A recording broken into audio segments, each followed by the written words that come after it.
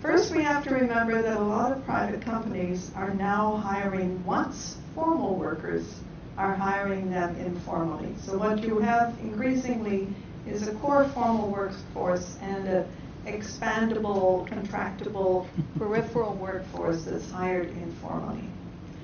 We have to remember that the online aggregators that we now have are really hiring workers informally. And they're calling them independent contractors. They're really pretty dependent contractors.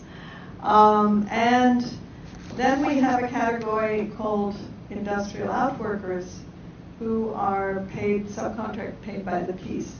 We're having an ongoing discussion with H&M, IKEA, and we're not trying to show how badly the home workers are treated in these supply chains, because that's a non-starter.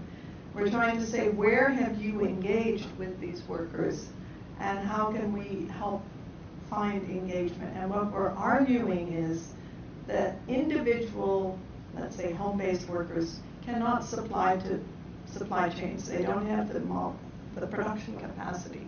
Nobody's going to contract an individual, right? But there are collectives of these organizations, and they could produce, but they need a lot of hand-holding at the beginning.